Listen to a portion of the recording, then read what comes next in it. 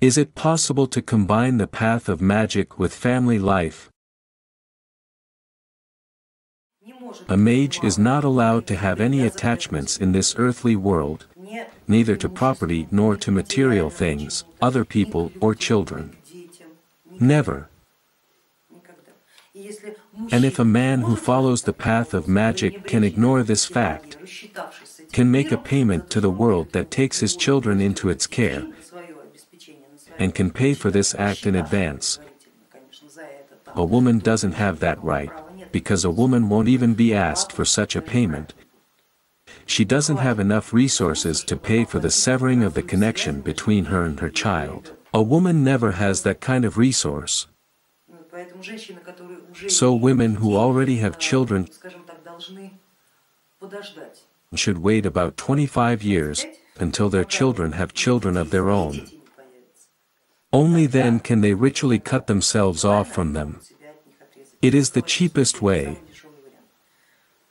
because otherwise they simply will not be able to pay for their deeds. The curse will be on them, their children and all their descendants to the 7th generation, so you have to be very careful when it comes to this matter. Why has it always been thought that a person who follows the path of magic should be educated from childhood? Because he was originally endowed with this knowledge, to have no family, no home, no property, no material attachments, nothing.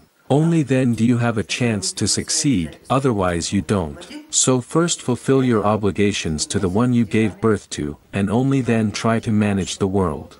I suppose in the time it takes for children to have children of their own, personality can develop in a magical way. You are free to form your own mystical view of the world, but you are not allowed to practice witchcraft.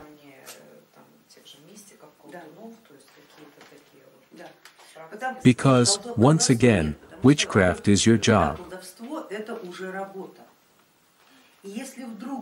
And if you make a mistake, if you name the wrong price, you will be the last to be charged.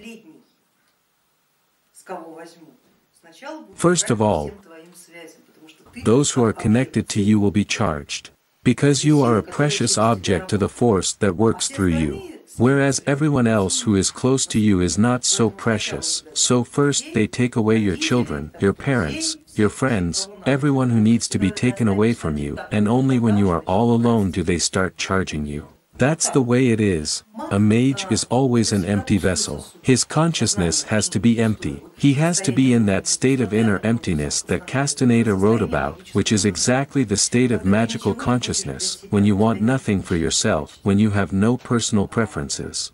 When you become a creature, because it is difficult to call you a human being, you become a creature who has no opinions about anything.